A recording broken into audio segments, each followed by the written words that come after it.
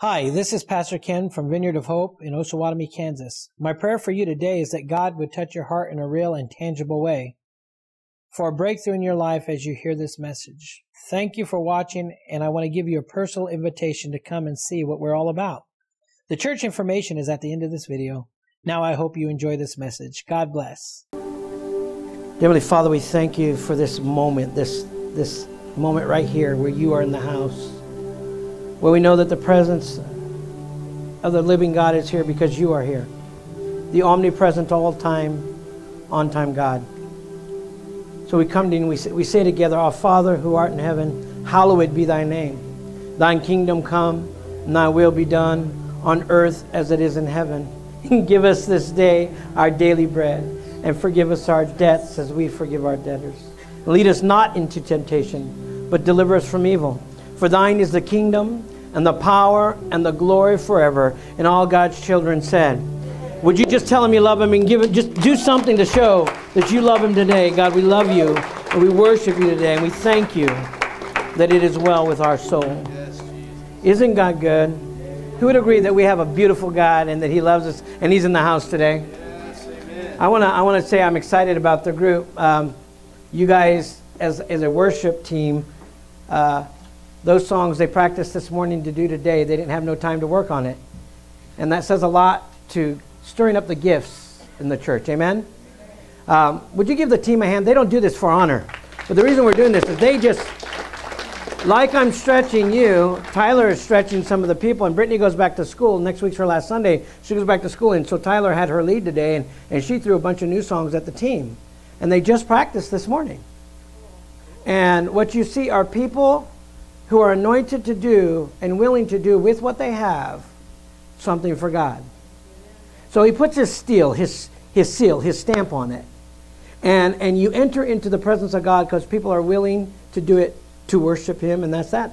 We're not here to entertain anybody. We're here to help you get into the place where you are ready for a word, for the living word of God, for something that'll move you into your destiny, his will for your life above your own. Who knows that? The more we die, the more he lives. It's to die to self, is to gain. I just want to see him glorified. And if I can die a little more today to who I am and what my will is, God's will begins to really shine. Amen? And so we are in a place where we're gonna finalize the last part of a series on spiritual warfare. Has anybody enjoyed the spiritual warfare series? Man, I've enjoyed it because it's life-changing for me. We have talked specifically about everything involving spiritual warfare, and not to the extent that we could. We could go even deeper. We could go all year on this one topic, but in a way that it would meet right now moments, right now where we are. Every one of us are under attack, whether it's in our mind, most of the time it is in our mind, whether it's our body, whether it's our health, whether it's our finances. Every one of us have an attack going on. And there is a difference between being under an attack that is simply the action or reaction because of an action. Every action has a reaction. So when you do something, you will expect that the fruit that you get from that action, well, it's going to be such as, it'll be just. And so not everything is a spiritual attack, but there are spiritual attacks. We can't be looking for a demon under every door because we would be absolutely paranoid. There's not a demon under every doormat. But there is demonic activity, and in this series, what I've tried to do is awaken you to the fact that there is an attack going on, that it is angelic, it is demonic and angelic, waging war, fallen angels, waging war, with an enemy that was a created being that wants to ruin you. He stirred up a rebellion once, and now he stirs up rebellions in mankind over and over and over again, and they fall away from what God's purpose and intention for their life was, and they end up in dismay and discomfort and chaos and death. He comes to steal, kill, and destroy. And so we're going to touch on this, and I really want the Spirit of God, Lord, loose my tongue to speak what you have for this people, that they would leave encouraged in Jesus' name. The Bible says in Ephesians 6, for we wrestle not against flesh and blood, but against principalities, against their powers, against rulers of the darkness in this world, and against spiritual, everybody say spiritual, spiritual wickedness in high places. This is warfare. So what I'm going to do today as we conclude our series on spiritual warfare, I'm going to give you a brief summary of every one of the messages up till now, and then today's message to end it. Is that okay? Some of you haven't been here all this whole time, and you may want to hear this. If you haven't gotten the content of this series, go to YouTube. Please eat the Word of God. Chew on it. Last week we talked about something that was it's what we deal with constantly. And if you miss it, I want you to get on YouTube. Pastor Brenda does a great job in making sure that it's available to you so that you cannot fall behind in the overall synergy of the body, what we're doing together. Amen? And so here's a little brief lowdown of what we've preached in this series. First thing I asked before we got into the series is I said this: I warned you never to be too busy for God's activity for your life. I told you the bottom line in this is that if we simply get too busy for what God has, we miss out. See, if the enemy doesn't get you to sin, he'll get you too busy, and eventually what follows that busyness when you put God on the back burner is sin. It's just the natural byproduct of not being intimately connected with God. We fall into our humanity, fall into sin, fall into deception, temptation, and accusation. We fall into the things that would ruin our lives. So I said, don't get too busy for God's activity for your life. I even warned you, I said, the enemy will come at you with everything he can to keep you from being in this house and hearing a message on spiritual warfare. And many people have won this battle, and others, they've lost it. And so I just want to make it clear that that was the first one, and you don't have to be a loser in this. You don't have to let the enemy win in this. You can be a winner in this. Get on YouTube. There's still hope. There's always hope. Isn't God good? Technology is not a bad thing, although I'm not technically savvy. I'm not intellectual when it comes to technology. I'm still learning. Pastor Brenda might get frustrated while teaching me, but I want you to know it's available. And I said, don't get too busy for God's activity. Well, what is that? That's being in church. That's being the church. That's giving like God's intended you. That's feeding the hungry. That's doing the things that God has called us to be. Do not get so busy with life that you forget God's activity for your life. And that was week 1. Because that is the beginning of a failing or losing a battle. If you're not going to be here, you will not grow. There are many people who say they have an intimate walk with God, but yet their Bible is as dusty as it gets because they never open it to see what he has to say back. It's a one-sided conversation. Everybody crying out to God, but never letting him talk back. Listen, he speaks through his word. And so I tell people, until you can get it, come and get it. Amen? Isn't God good? Be involved in God's activity because he can do it all. The second thing I shared with you is spiritual warfare comes in 2 ways. And I also shared with you how to put on the armor of God in the second part of this series. And what it was, I shared that it's both offensive and defensive. And that we put on an armor and we never take it off. I also shared that the only way that the enemy can penetrate the armor of God that you put on is through the holes that are the size of the rebellion that you hold on to. That's the only vulnerable spot. Although his mercy and grace covers many more. If we really all admitted it, none of us deserve to be here in Jesus' name. We do not deserve to be here. I, for one, should be dead. But God has called me and he set me apart and he set me free for a moment like this. So I put on the armor and I don't go to sleep and take it off. My armor never comes off. That is the love and the grace and being covered from head to toe by the blood of the Lamb. And I shared that so that you would understand when you're always armed up, the enemy can come, but you will have a defense that is strong and an offense that makes a difference against everything that tries to infiltrate this battlefield. Amen?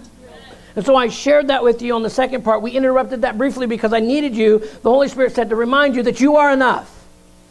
I'm doing just a summary of the last few weeks because I need you to know that it all went together because this was the purpose of God. This was all supposed to make sense for you and I in the season we live in. Don't get too busy. Understand it happens in 2 ways. Put on your armor, never take it off. And then I showed you through the Word of God where the ingredients for a miracle in Osawatomie is right here. If you're willing to give it up, he's willing to do something with it. If you're willing to let go and not let fear stop you from a miracle, I shared with you that the only thing fear has a grip on is what you're afraid to let go of. I shared that if you would just let it go in his hands, he multiplies it for the purpose of furthering his message in your life, his will in your life. God, to do the supernatural, there is still a place and a time for healing, deliverance, and freedom. God still sets the captives free. He still takes people that are nothing and creates something. He likes drunks because he makes them into preachers. You are enough. And sound guys. You are enough. How many years? 3 and like several months now, right? Right? Who are you? Sean, how many years? 2, 3? 3. This is what God's doing. But it's not just for everybody. I've seen many come in and many run out, and they make us their problem, when their problem is it came to a point where they didn't want to be completely surrendered to God's will, and it hurt too much to let go of this hurt. It hurt too much to let go of this hang-up, and so they ran back into their dismay and their dysfunction. There's nothing more heartbreaking for a pastor than to watch people who come in and find grace, and God puts everything together, and then they walk back out and fall apart. They can call us names, and they do, and I don't care about that. What hurts more is that they fall back out and fall apart. Oh, but God is still faithful. And what I was trying to make my point in this was if we are willing, what we have is enough to make a difference in the people in our circles' lives, our work environment, our families. If we start there, then it does echo through every area. There's a ripple effect, amen? Because in God's hand, what you do here has a ripple effect through all eternity. It just keeps going. I am not trying to gain efforts or reward accolades of men in this season of my life. I could care less what people think about me because I have an audience of one. What matters is that eventually in eternity, I'm storing up everything that He would have for me by being a faithful servant of God. I am enough. Amen. You are enough. Amen? And that was the goal of that message. And it wasn't an interruption. It was really a divine appointment, a word that God had for some of us in that season. Then we went to the third part of this. And I asked some of us, because there's a great concern, I asked us, who do we think the enemy is? And I taught you biblically that there is an enemy. The Barna Group says that 62% of evangelical Christians do not believe in a devil, but yet 97% believe in angels. This is biblical ignorance at its finest. And so I shared with you that there must come a time in our life in spiritual warfare where we acknowledge that the battle is not, Obama is not the devil. I said that. Trump is not the devil. Your wife is not the devil just because she speaks her mind, because you're not in line. Come on. Oops. Your kids are not the devil. My friend, the devil uses people. We get that. We understand that. We'll touch on that a little bit more today. But the fact is, he is the one that roars around, comes around like a roaring lion, seeking whom he may devour. Amen? I showed you through the scripture something very clear that was up on this clip. It says, stay alert. Watch out for your great enemy, the devil. Right? That's the fact. You have an enemy. And it is the devil. And it's definitely a spiritual attack. And this led into last week, because I think that after you clearly see who your enemy is, you need to know his weapons.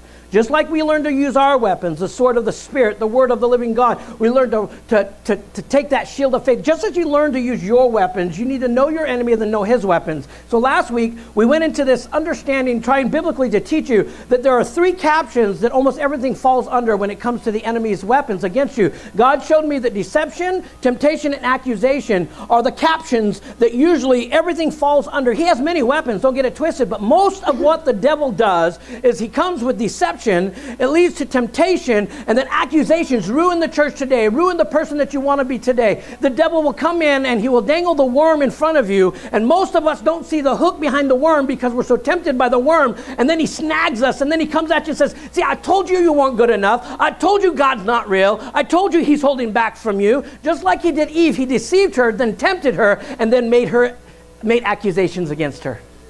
And that's what he does in all of our lives. This is spiritual warfare at its finest. You need to know his weapons, amen? And so I taught that last week because it's so imperative that we know when we're dealing with spiritual warfare, it's real, church. It's real, people. If you don't believe me, just look back on your week and see if you weren't attacked mentally, emotionally, and spiritually this week. I know you were, because you're a believer. And if there was nothing bad going on, celebrate that. But if there was an attack, celebrate that, because it means that you're doing something for the kingdom. See, faith is uncomfortable, and when you're living faith, you have an adversary that comes against you. And the problem is most that don't live their faith are living in happy la-la land because they're not stretching it. They're not moving. They're not breaking out because of the breakthrough that God delivers them from or into. Amen? Oh man, I'm going to preach today. You're going to get with me or you're not, but I'm going to show you some clarity through the Word of God, the last part of this whole thing, because if you don't understand this, then all of spiritual warfare is completely nonsense, and you're not taking in the full impact of what this message was meant for you to take in. So I hope you hear me clearly, and I love you. I've got to tell you the truth, because I love you, and this word is clear, who the enemy is and what his major asset in war is, and I hope you hear it with your spiritual eyes and your heart today, amen? I wrote this: now knowing who your enemy is, plus knowing his weapons, plus knowing God and his weapons, equals knowledge. The devil wants you to stay ignorant. I love ignorance. Y'all gonna get... I love ignorance because it's teachable. Stupidity is knowing better and doing it anyway. Stupidity, there are no stupid people, and we've said this over and over in the last few weeks, because I want you to remember, people are good. They just make stupid choices. See, ignorance is knowing the truth and doing the opposite anyway, doing what's not right anyway. And so people are stupid choices. They're making stupid choices. But ignorance is teachable, so I embrace people who are ignorant. I like ignorance when they say something that is not an educated statement. I love to be able to debate that with them, because debates are great because you are willing to hear both sides. But arguments, waste of time. Yeah. Amen? And I'll show you that through the Word of God, how important it is. Wow, Pastor Brenda, good job. Knowing your enemy, knowing his weapons, and knowing God and his weapons equals knowledge, and that will birth the ability to exercise wisdom in spiritual warfare. Amen? 1 Peter says, stay alert, watch out for your great enemy, the devil. He prowls around like a roaring lion, seeking who he may devour. So what is his greatest asset in war, which is used to devour us if he's devouring the people of God? The answer to that is today's message, and that's strongholds. Look at your neighbor and say, we're going to break strongholds today. We forgot the sword. I had a sword that I was going to bring out today that I was going to show you. Man, come here, Tyler. I'm going to try something real quick. Okay. Come here, Sam. I need you. Tim, you're our muscle man bodyguard. Come on up here. Look at this beef coming up. Booyah! I'm just kidding. It's okay. We have a friendship. I can say that. All right. Strongholds are not meant to let go. Look at little Sam in between these guys. So what's coming next? I want you guys to grab him together in a grip that he cannot get out of. Tyler and Tim, get him. Hold him tight. I don't want him to go. Try to get out.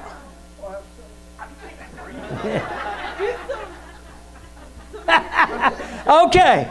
This is a very strong hold. Amen. Go ahead. Thank you. Give him a hand. Praise God.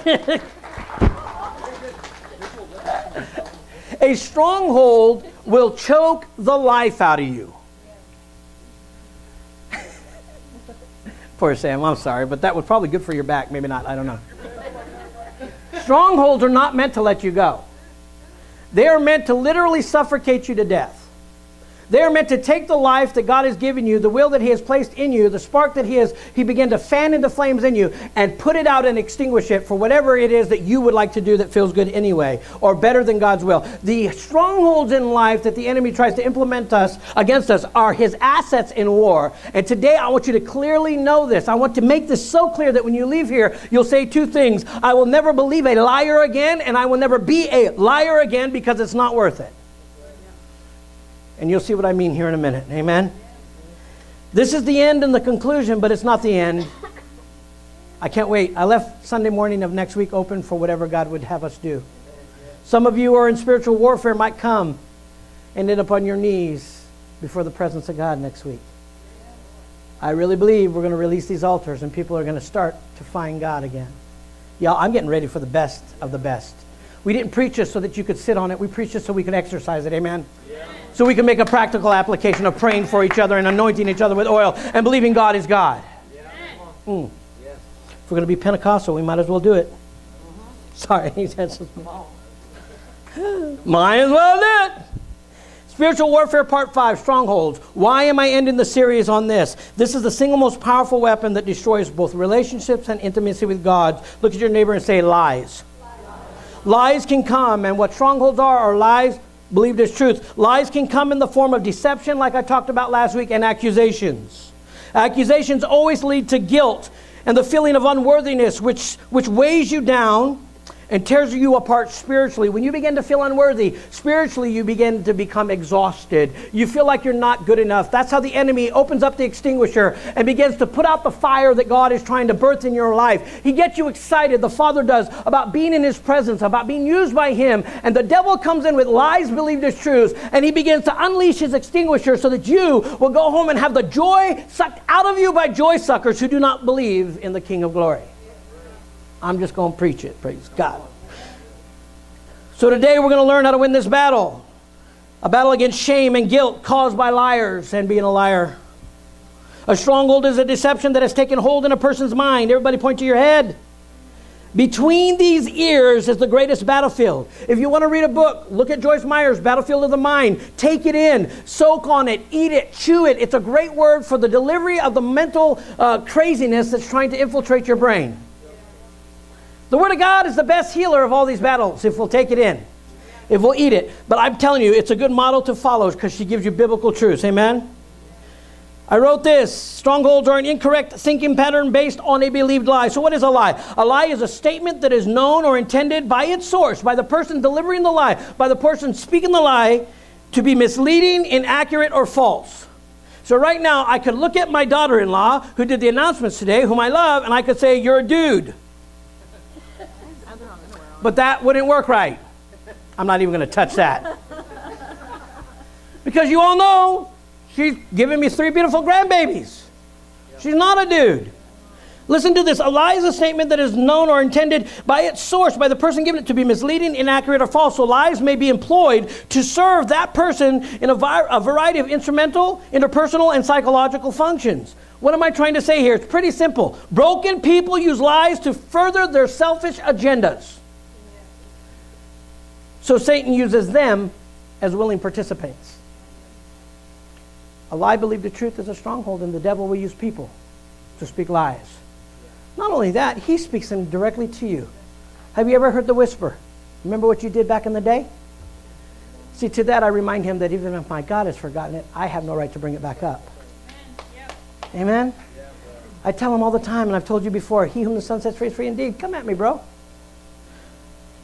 Broken people use lies to further their selfish agendas because they don't know Jesus, not because they're bad people, but because they're willing participants of the enemy, with the enemy, to be used by the enemy in their brokenness. You've got to understand this, church. I'm going to help you learn it today. Why do people lie and allow Satan to use them? We ask people all the time, why did they have to lie? It's really simple. Jesus says it best in John 8:44. He says, for you are the children of your father, the devil. Whoa, what did I say? He was talking to a group of people who were not living in the truth. They were living in religion, and they weren't tapping into the relationship side of this thing. And so they were using manipulation and accusation and deception to do what they had to do. And Jesus addresses it all, and he says, listen, for you are the children of your father, the devil. And he goes on to say, and you love to do the evil things that he does. See, he was a murderer from the beginning. He was, y'all don't get that statement. He had hate in his heart, and hate in your heart is the same as murder in the New Testament. Amen? Tell me again how you can love God and hate people. It doesn't work that way. But he goes on to say, he has always had hatred and hated the truth because there is no truth in him. He said, when he lies, it is consistent with his character. Why do people lie? Because they're following this person, the father of lies. He says, for he is a liar and the father of lies. So Jesus is simply saying, why do people lie? They're following the character of their father, the father of all lies, and that's Satan. And it's not, again, I want to tell you guys, you cannot take personally the attack of a liar. You have to understand that behind that is a broken person. Behind that is a manipulated person. You got to love them into the kingdom, not condemn them to hell. They are liars because they don't know what else to do. They're following the character of the one that they've followed all this time. They've been used by an enemy who is very real. And you say, well, where do you get this? This is not on the slide. This is extra. This is how I get this. In 2 Timothy, it says this. It says, perhaps God will change them, for they have been held captive by him, Satan, to do whatever he wants. Liars come because they are used by the devil to do whatever he wants. Because they're captive. Their mind is not free to live freedom. And so I want to show you this today, amen? Jesus said it his best. He said they're following their father. Why do people lie and allow Satan to use them? Because they are under demonic control and bondage. They've been deceived, so they become deceivers. People can get incorrect perceptions of God by listening to Satan. Last week I shared with you how the Eve that sat in the garden began to understand something that wasn't something she could comprehend because she failed. She didn't know what death was. And he said, surely you will not die. She was deceived to take the bait. She was deceived to think that God was holding back when in fact he gave everything to her. Everything she could have wanted. And she even made the statement, but he did give us all of this. But he said, yeah, but there's that one thing. Satan made her believe that he was holding back. Deception happens so quick, sometimes so quickly that we fall away. And I just want you to know there is a rebound. You can come back when you've been deceived. God gives us so much grace. I don't want to beat anybody up with this. I want you to hear this. God will deliver people from being liars. And he will deliver us from being people who accept that by an area of true discernment that we can grow in. Wisdom and knowledge. Amen? We won't go there. This is where I'm at. People get incorrect perceptions of God by listening to Satan, the father of lies, as he tells them how God doesn't love them. He can't possibly love you. Don't you know what you've done? He's holding back from you. The devil tells people that God's withholding something from you. I hate that statement because in all reality, he gave it all for us. Amen. Everything he had, he came, he died, he rose again. He sacrificed his son. He gave it all, yet the enemy will still tell you that God tells you the no's of the Bible to hold back, when in fact, all the no's in the Bible are to keep you in freedom. Amen? Amen. Take that, devil. God is not trying to control you. That is not love. He's trying to keep you free. He's trying to make sure that you walk in freedom afforded you by the cross. By the blood of the Lamb. He gave it all. Amen? Oh, man.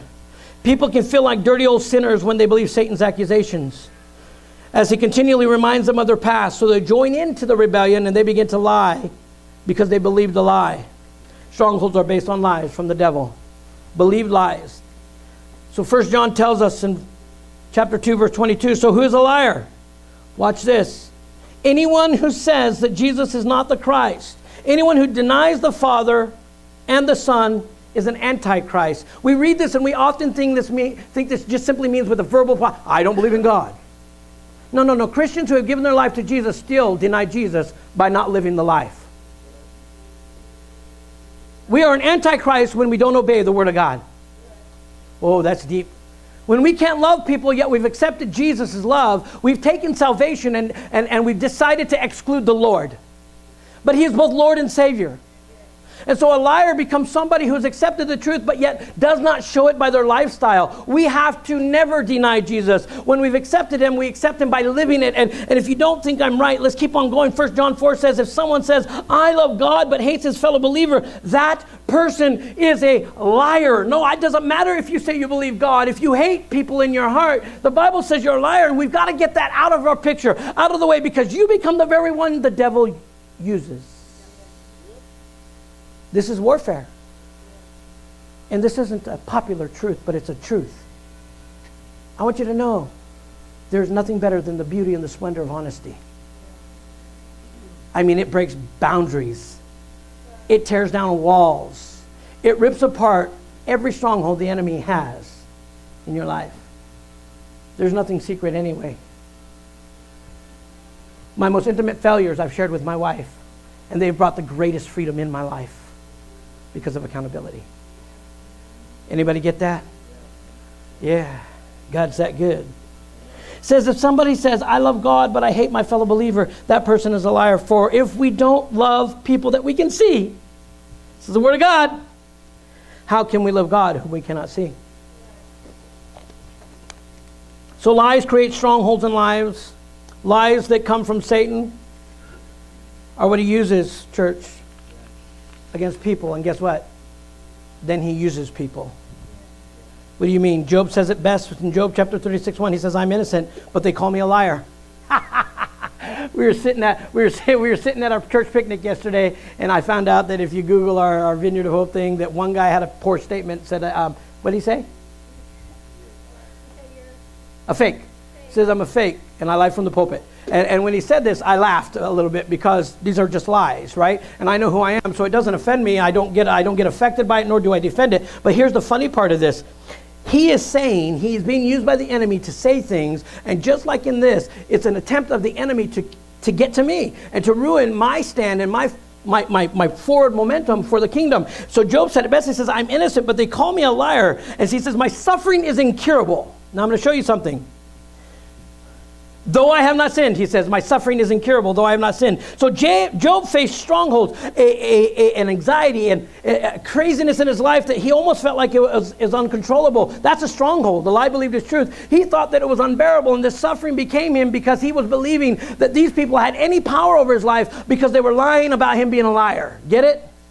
And so that stronghold came from people, and these are what happened. God, or Satan, will use people, and people will begin to help the enemy build strongholds in your life. This is where Job said, listen, they're calling me a liar, so my suffering is incurable. But in fact, we've got to understand that it is not, because we are in Christ Jesus. Don't let a liar create suffering in your life. Psalms 122 says, rescue me, O Lord. The psalmist put it like this, from liars and from all deceitful people. Why? Because liars lead to deceit, and deceit is a stronghold. So we have another stronghold created by lies and liars. I'm trying to teach you that the enemy's greatest asset is strongholds, and strongholds are created by lies, and lies come from both Satan and people. And this is the truth. The Bible shows us many times how this is a steady progression. We go into another one, Proverbs 6:12. It says, what are worthless and wicked people like? They are constant liars. Why? Because the enemy has infiltrated their life and taken over what they could have been. They are no longer, because they're operating in wickedness, stronghold, right? And worthlessness, another stronghold. There are a lot of people that are worthless. Not because they're bad people, but because they have believed lies, and the enemy has implemented a stronghold that they live under. That's why I hate that statement. Been there, done that, got the t-shirt. I keep telling people, then burn it. You don't want to be labeled that. Burn the t-shirt. Quit living the past. Let that stronghold fall by the wayside. Proverbs 10 says this, hiding hatred makes you a liar. Hiding how you feel makes you a liar. It creates a stronghold. I do not like people coming to me in church and going, oh, I'm highly blessed and fully favored, when they walked in with hate in their heart and just had a fight with their wife. You're not being honest. Quit being uber spiritual and be you. But finish it with the Word of God. I told you last week, one of the enemy's ways of making you a liar is you fake being some kind of spiritual person that you're not. Be you, but finish it with the Word of God, which is life. How do we speak life? We tell the truth, and then we end it with the Word of God. How are you feeling? Last week I said, I'm passing a kidney stone and it hurts, but thank God. And then Tuesday night I had a baby. Y'all, come on with me. We end it with the Word. The enemy does send things like health issues and to be distractions, but we have each other. We have God. I'm going to get ahead of myself. We have different things that we can use against the enemy when he's trying to create a lie, believe this truth over your life, or a stronghold. Amen? Proverbs 17:14 says, wrongdoers, watch this, eagerly listen to gossip. Eagerly listen. Liars pay close attention to slander. The only people who like to hear all that nonsense are people who are being controlled by the enemy themselves. Otherwise, you would look at them and say, nope, not happening on my watch. You guys got to know that your mind is nobody's playground. And the devil does like to come and use people to get into your mind to talk about people in your life. But I have a goal and a method of dealing with this that I'm trying to make even better in my life. When somebody comes and they begin to say something, I automatically go, wait, why are you talking about that? Wait, why is that? Why are they in this? Why are they in this message or this conversation? Can we get them involved? Yep. You ever try that? Yep. You'd be amazed at how many people say, oh, never mind, I don't want to talk about this now. Because their motives are not right. Now again, I'm not trying to dog people. What I'm trying to get you to understand is people who listen to liars and then become liars are broken people. Believing deception is better than honesty and integrity. But Jesus says, hey, be like me.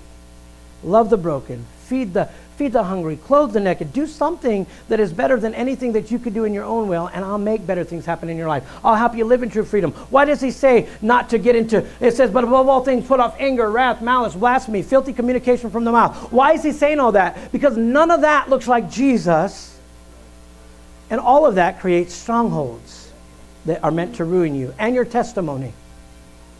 Do you believe somebody's a Christian when they stand up and they cuss out their neighbor or flip somebody off?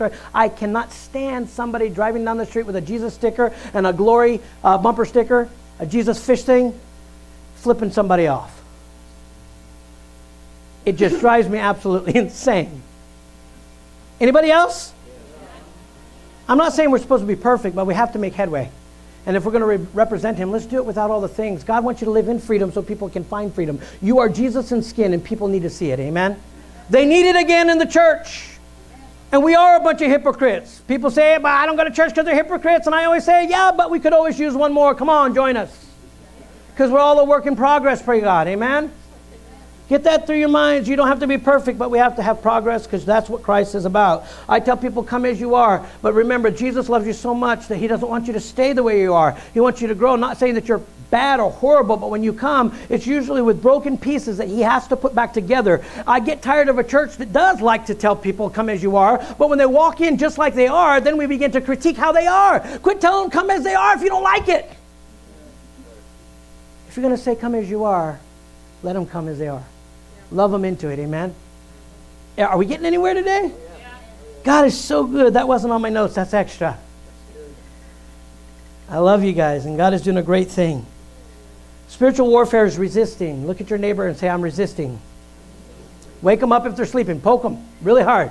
Say, I'm resisting the enemy today. Spiritual warfare is resisting, overcoming, and defeating the enemy's lies that he sends our way. James 4:7 says, submit yourselves thereunto God. Submit and resist the devil, your enemy, your adversary, the one that is coming against you. Resist him and he will flee from you. The problem with most is they don't resist long enough for him to get away. They begin to resist a little bit, and then when he walks 4 steps away, they go, well, maybe it would be okay this time around. Listen, you've got to let him run because you're so steadfast in being for what you need to be for Jesus Christ. Resist long enough and watch him run. Resist the lies. Resist believing the lies, and he'll get away from you. When he can begin to believe that you won't believe his lies, I'm telling you, he will leave and come back another time. Jesus, after the enemy tried to tempt him in the wilderness, used the word of God to shut him up. And it says the angels came and they attended to him, but they rested until another time. The devil ran and left him alone until another time. The enemy will always come back around, but when you've grown and you've resisted long enough, I'm telling you, you begin to learn his tactics in warfare. And you recognize them. The Holy Spirit gives you discernment to understand that this too is an attack by another liar. This too is an attack in my own spirit to not be a liar. We have these fights in our mind that think that, I'm telling you, everybody has the same fight. Should I be completely honest? Listen, there are no half-truths in the kingdom of God. I'm sorry, you cannot just withhold something that is truth and speak only half the truth with the intention of deceiving somebody because it's still a lie. But I only told them half. I wasn't really lying. Were you intending to deceive them by not giving the full truth? Then it's a lie. This is the enemy's tactics. I'm teaching you, amen? Deliverance from strongholds involves the breaking up of legal grounds, church. The deliverance from wrong teaching and the casting out of demonic control and bondage. Demonic control and bondage, which still happens. Since strongholds are built upon lies that we've been fed, the way we tear down these strongholds is by feeding ourselves the truth, the real living word of God, which is the opposite of what the enemy has been feeding you. He's been feeding you lies, but if you take in the word of God, you are feeding yourself with the ammunition to take out the enemy. If the enemy has been feeding us a lie, we need to stop eating the lie and start eating the bread of truth and of life. Jesus Christ, the Word of God, the weapon that we use to tear down the strongholds is found in Ephesians. I've shared this in this whole series, and that is the sword of the Spirit, which is power. It is the Word of God, amen? And it's double-edged, and it cuts even to the very marrow through the bone. It is something that cannot be manufactured, cannot be taken lightly, and will never, ever have a negative effect on your life because it's the Word of God. And He didn't come to bring you down. He came to take you up. You got to take it in so you have something to fight the enemy with. Amen? When strongholds come your way, you have the living truth in you. And so when the enemy speaks a lie or somebody's speaking a lie, you take the truth and you just put it out there and let God be God. Amen? Liars can't fight truth. You know, if you're living in truth and somebody calls you something that you're not, your experience in truth will far outweigh their accusations of lies. Why? They can say it, but you know who you are. So they're not going to affect you. When you know whose you are, they don't intimidate you because you're living in truth. Isn't that cool?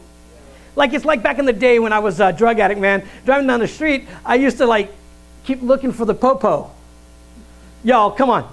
I would drive down the street and I was so out of it and I had issues, and I'd go down the street, man, and every time I saw a cop, man, my butt cheeks would get tight, and I'd just, he's coming to get me. And I knew it was paranoia. They weren't really coming to get me, but you all know what we get like, right? And so this is the truth. Because I was living in lie, living in sin, out of the will of God, everything that could happen in that moment caused me to fear, caused me to get anxious and crazy. I would start panicking because I knew that I wasn't living in the truth. And if the guy pulled me over, I was going to jail. But watch this. Now when I go down, the cops are waving at me. The police chief has coffee with me on my porch. The cops come by and they say, "Hi, Pastor Gen. How can we help you today?" It's a far cry different to live in the truth than it is in a lie. Come on. Strongholds are lie, believe the truth. And then when you live in the truth, that no stronghold can come in and captivate your mind and ruin what God's doing, because you know that you are standing with the way, the truth, and life. His name is Jesus Christ, and in him there is no accusation that can bring you down. Strongholds are the devil's assets in war, and he uses them against us. So I'm challenging this body. Don't do it like you've ever done it before. Take up the sword of the Spirit. Take up the Word of God like you never have before. Get up at 3 in the morning. Sit there with your Bible open and quit reading it. Study it. Eat it. Chew on it. Pray to God, bring this alive. If you want me to be more like you, show me, and I'm telling you, he will blow your mind. Because he loves you enough to speak to you that way. Take up the sword of the Spirit, God's word today, and start slaughtering the enemy's assets, the strongholds that have already been planted in your mind. You can ruin them with the sword of the Spirit. The Word of God comes and it says that he renews and refreshes and restores your mind through the washing of the Word. The washing of the Word will destroy every stronghold that's ever been put in your mind. Every hurt, every habit, every hang-up, everything that anybody's ever said about you, everything that you've ever looked in the mirror and said about yourself can be healed in Jesus' name. You are worthy, you are good enough, and God has greatness in this room alone if you just believe that you can. Some of you still haven't grabbed that. You're still lying to yourself and thinking that you are no good, that you're not worthy. But I'm telling you, when I see Osawatomie and I see Vineyard of Hope, and I see the people that are in here, I believe God can use you. You just got to get out of the way and let him. You got to stop fighting, because any fight with God is a losing fight, church. You can fight a lot of things, but you cannot fight God and win. You cannot fight God and win. And when you quit believing even your own lies, God is going to blow your mind with the capacity that you have to be a life changer. In here. Awaken, O sleeper. Oh, one of my favorite. Awaken.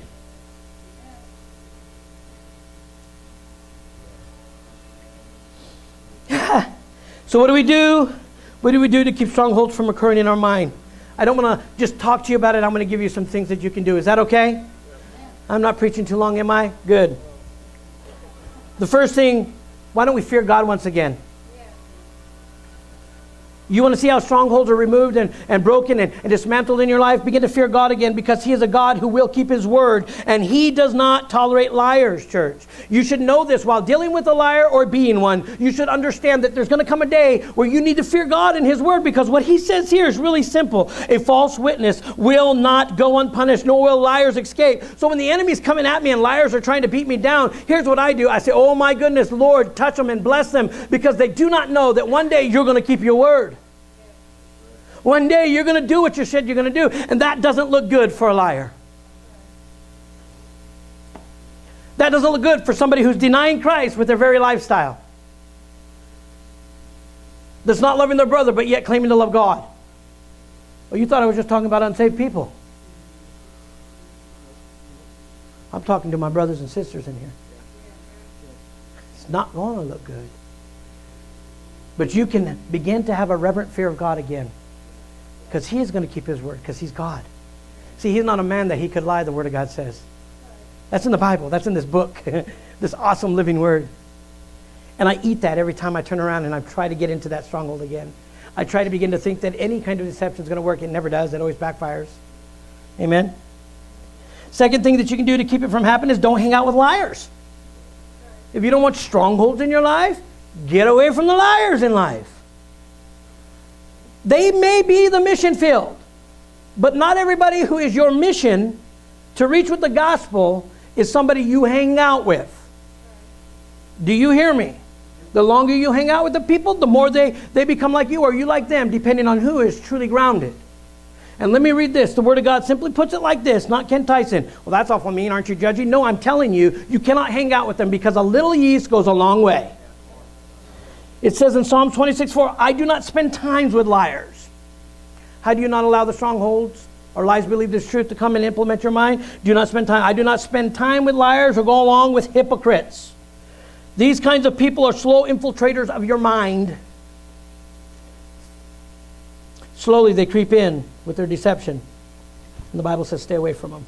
Third thing is when Satan tries to tell you that God is not who he is, remember, God is faithful even when the world isn't. How do I get that? Romans chapter 3, he's talking to another group of people and he says, true, some of them were unfaithful. But just because they were unfaithful, does that mean that God will be unfaithful? Everybody look at your neighbor and say, of course not.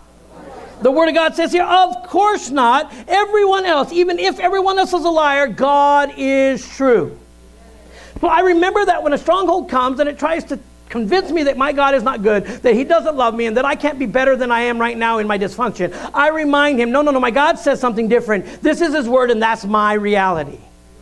That's how I keep strongholds from happening. Amen? And fourth, this is my final one, and this is my biggest one. For every one of you in this place, I need you to understand the truth in this. First, fear God once again, because if there's no fear of God, you will always rationalize compromise. Second, don't hang out with people that you're supposed to be being the example to. Be an example and then get away and wait for another day, because God will always bring the opportunity. Amen? Third, when Satan tries to tell you that God's lying and he's holding something back, remind him that God gave it all, that you can do it. This keeps strongholds. And then last, final, remember that God's great tool, a tool against strongholds, is teamwork. Doing it together is how we destroy any chance of being deceived. I'm going to show you this. Because God never takes a gossip and makes a gossip into somebody better. He takes somebody who's walking the life of freedom to create freedom in the gossip. Did we get that? He will ruin that kind of stuff because you are above it. You are growing through it. You are the testimony that if God can do it in me, he can do it in you. Amen? And so we've got to understand that we together in our freedom can make a difference in each other's lives. You will not be relinquished from the control of strongholds unless you vow to do it as a body united with nothing else in the way. They came united and he poured out his Holy Spirit. They were in one accord, and that came a mighty rushing wind and it flooded the upper room, and the Holy Spirit rested on them with that of clothes of fire. Because why? They were united. We need each other in warfare. I need you and you need me, and we together can do it. So the last thing, remember, if you want to keep strongholds from happening, remember 2 Corinthians chapter 10, verse 3 through 6. I have opened this sermon with this every week that I've done this series, except for today. But I'm going to repeat myself. We are humans. Everybody say we. We need each other. We are humans, but we. Say we. Come on. We are humans, but we don't wage war as humans do. We use God's mighty weapons, not worldly weapons, to knock down the strongholds, the lies believed as truth, to demolish them of human reasoning that happens where? In our mind. And we destroy, we completely dismantle, we demolish, we destroy false arguments, which are lies that happen where? But watch this, it goes on. We destroy. Look at it, we're going to do it. We are going to do it. Yeah. You're not, because your best intentions alone get you in the greatest trouble. But we can do it. If you want to keep strongholds from happening, remember it's a we thing, not a me thing. It's us together. We destroy proud obstacles that keep us from knowing God, not being religious, but from walking intimately with the King. And it goes on to say, we capture the rebellious thoughts and teach them to obey Christ. We. All the way home. All the way home. You can't do it alone, but we can do it together. We need each other.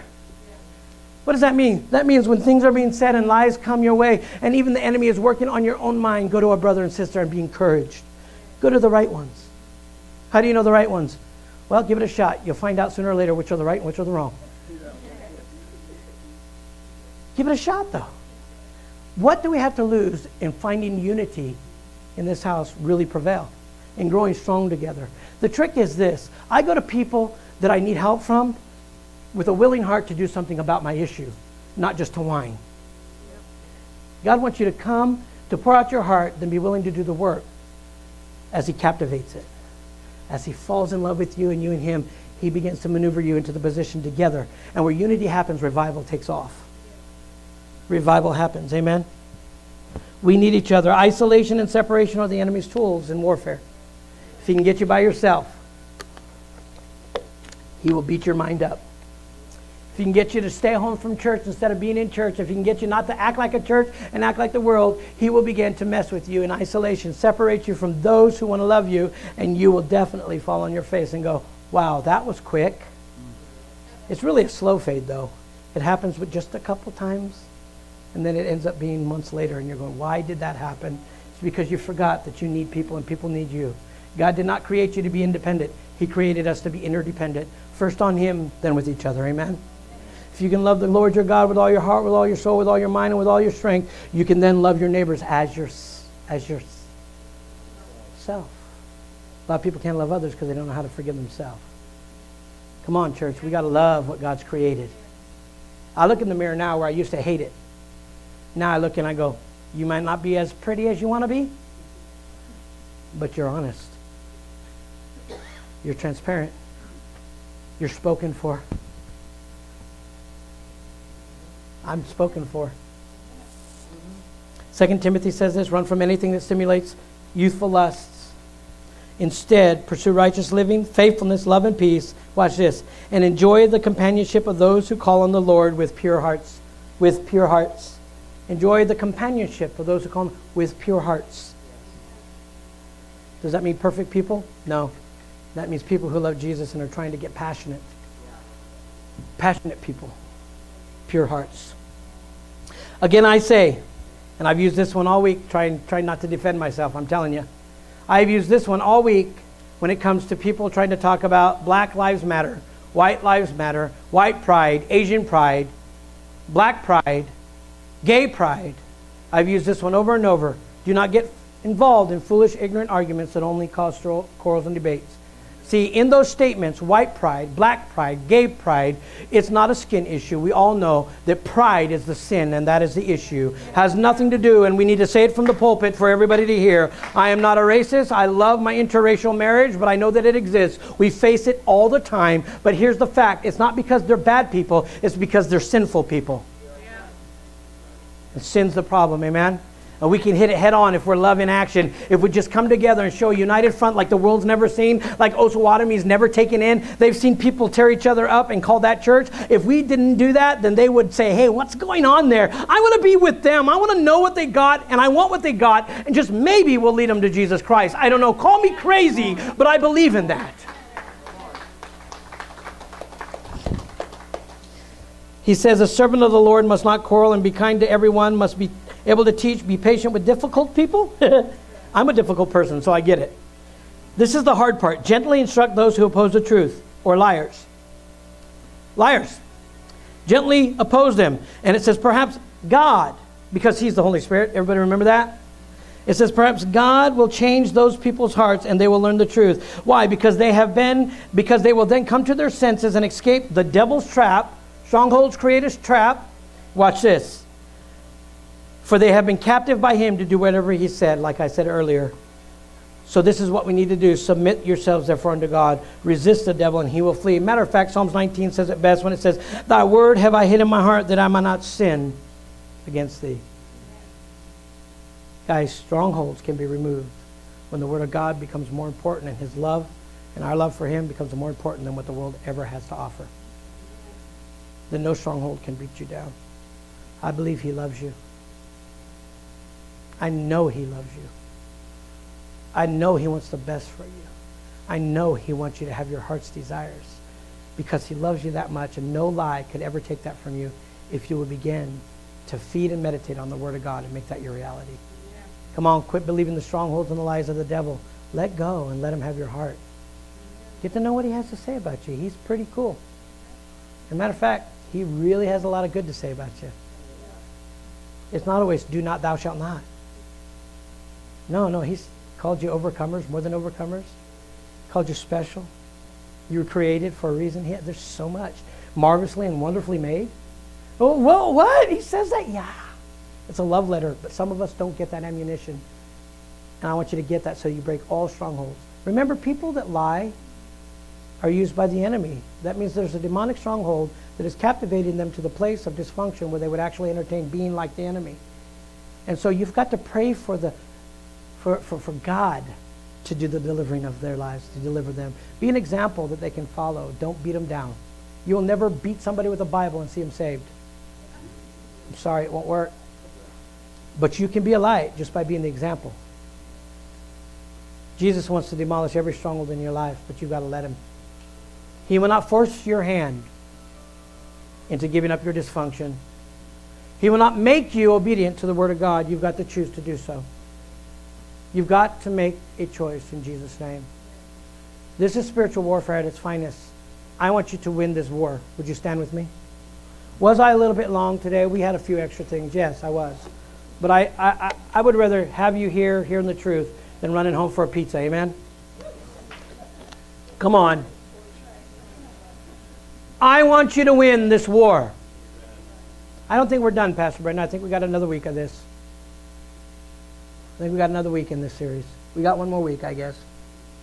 Have you heard a word today? Yes. I pray that you remember liars, or if you are a liar, all that can change because he's given you just an abundant amount of mercies that are made new every day, and grace that is never failing, never ending. But grace isn't to compromise. Grace should lead you to change. That gospel that says, oh, it's because of his grace we can do what we want, is a lie.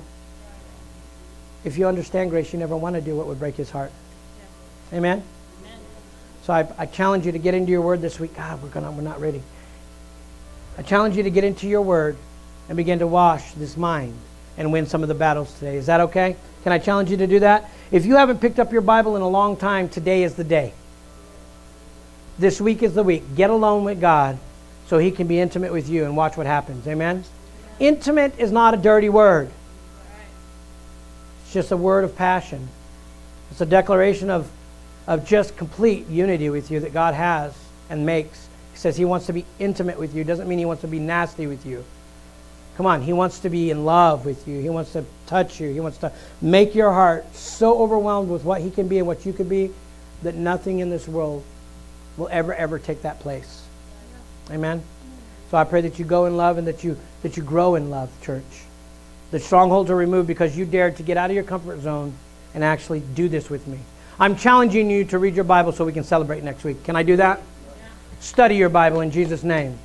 Show that you are a believer. Let God have it so that you can live it. Amen? Amen? Do you believe in who you are? I hope you are. Look at your neighbor and say, this week I'm an overcomer. Come on. This week you just said it with your mouth. Now you spoke life, and I pray that it becomes the truth. Don't be a liar. Do it this week. Amen? Dear Heavenly Father, I thank you for this word. And I humbly come and I say, God, we are just not worthy. We are not, but you don't count us as worthy or unworthy. You just count us as yours. So we thank you for this word. We thank you that in this spiritual battle that we're going through, in this fight that we are going through in Osawatomie, in the body of Christ, all around, Lord, that we have an intimate connection with you that will carry us through. That we have you and your word is always true and you will carry us, that we are more than overcomers, that we are free because you indeed have set us free, Lord. And so we walk in that. And this week I pray your grace and your mercy would just overcome people as they passionately pursue you. I pray that courage would become us, that we would mount up, God, with wings, and we would begin to soar in a way that you've called us to soar as a lighthouse for people to see truth and freedom and grace and mercy. God, help us to forgive when we need to forgive, to love when we need to. I pray that hate would be removed and all bitterness destroyed in Jesus' name this week. Touch your people. Push us forward because, God, we want to see you move in Osawatomie. We want to see you completely pour out your glory in Miami County in Kansas. We want to see you move, God. So get us out of the way this week so that we can witness a move of God when we come together. When we're alone. Just whenever you want, Father. We pray this and we believe this. I believe right now I speak it in Jesus' name.